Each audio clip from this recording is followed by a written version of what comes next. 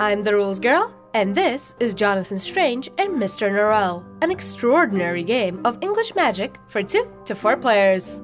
In Jonathan Strange and Mr. Norrell, players take on the role of an exceptional magician while traveling across Europe, attending dinner parties, and meeting influential personalities of the 19th century. Players also learn and increase the limits of their own magicianship in order to defeat the gentleman with the thistle-down hair and become the greatest magician of the age.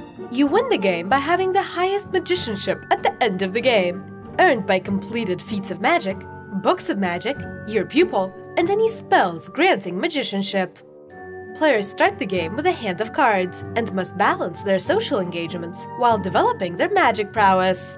Invitation and introduction cards can be used on their corresponding location for their abilities, or discarded for elements you've studied, or those elements depicted on the current card of Marseille. Invitations represent social events around Europe and grant extra introduction cards and feats of magic. Introductions represent important people of the era and grant players prestige, which determines player turn order and unlocks special connections for powerful passive abilities. Element tokens are used to complete the requirements of feats of magic. When doing magic, players can use books of magic to change specified elements to a different element, or even duplicate it. Completed feats of magic grant magicianship towards your endgame score, as well as a one-time use spell. Each player also has a player board, which shows the 6 actions they can take, as well as the 6 connections they can make over the course of the game, which unlock special abilities. To start a round, move the year token to the next space.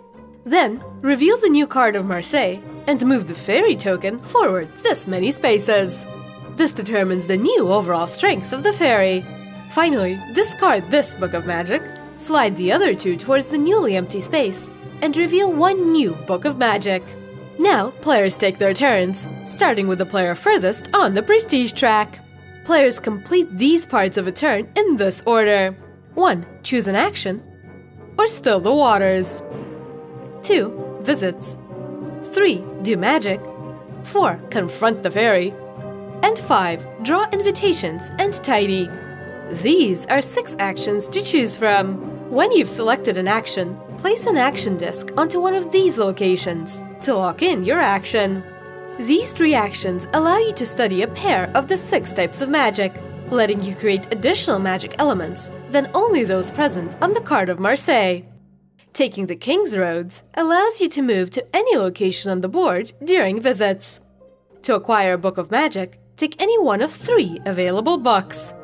Finally, each magician has a unique ability, which can be activated here. Later in the game, these actions will be covered from previous turns. Instead of taking an action, you can still the waters, which pulls all discs back to your action pool. After choosing an action, it's time to conduct visits. You can move your magician pawn to an adjacent location, connected by a path up to 2 times. You may turn it up to 2 invitation or introduction cards, if your pawn is on a location matching them.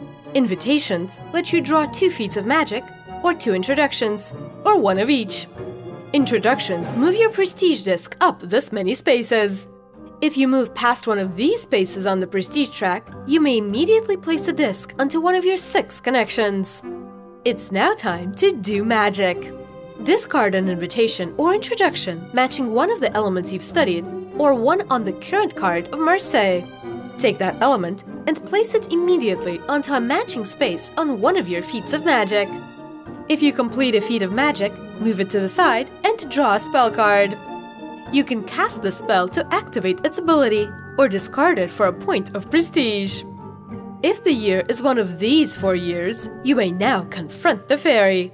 Total your magicianship between your completed feats of magic, books of magic, pupil, and played spells that grant magicianship.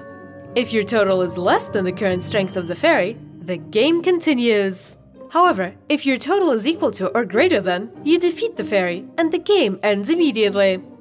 To end your turn, draw the number of invitations indicated on the card of Marseille and discard down to 5 cards. Play proceeds to the next player on the prestige track who hasn't taken a turn yet. After all players have taken turns, start a new round. The game continues until either the fairy is defeated or the end of the 12th round. players total up their magicianship, the same as if confronting the fairy, and the player with the highest magicianship wins the game. Ready to play? Place the game board in the center of the table. Shuffle each deck and place them nearby. Sort the spell element tokens and place them nearby. Reveal 3 books of magic, 4 feats of magic, and 2 named connections, and place them in these locations. Place the fairy token and year token onto these locations. Each player takes a magician board and its matching pawn and discs. Place 6 of your discs here, and then create a random stack of discs, 1 from each player, placing them next to the prestige track. Deal 2 invitations, 2 introductions, and 3 feats of magic to each player. The player on top of the prestige stack goes first. If you enjoyed Jonathan Strange and Mr. Norrell, you might also like London, another title from Osprey Games.